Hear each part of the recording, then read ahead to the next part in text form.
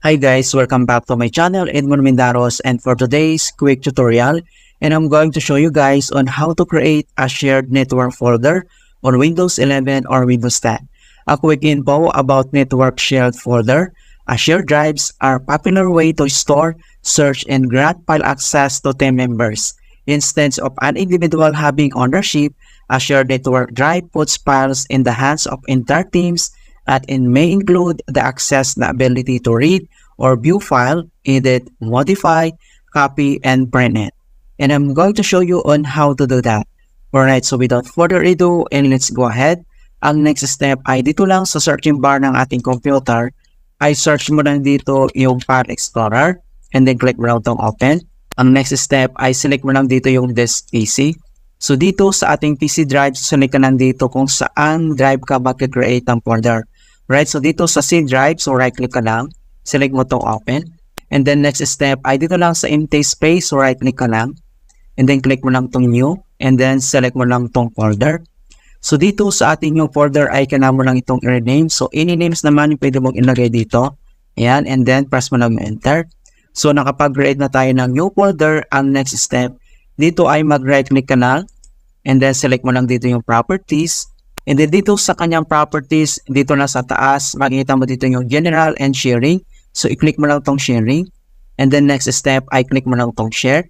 And then next step, so choose people to share with. Okay, so pwede kang mag-type dito ng name or click mo itong arrow na to. And then select ka lang dito or pwede mong i-click itong everyone. And then next, ay click mo lang itong add. And then dito sa everyone, click mo lang itong arrow na to. And then select mo lang itong read and write. Okay, so click mo lang yan. Then click mo itong share. And ganun lang po kasimple mga kaibigan, your folder is shared and click mo itong done. Okay, and then next naman, kung paano ba natin yan isi-set yung custom permissions. Okay, so dito sa na-create natin na folder, so right click ka lang dito. And then click mo lang itong properties. And then next, select mo lang dito yung sharing. And then click mo lang itong advanced sharing.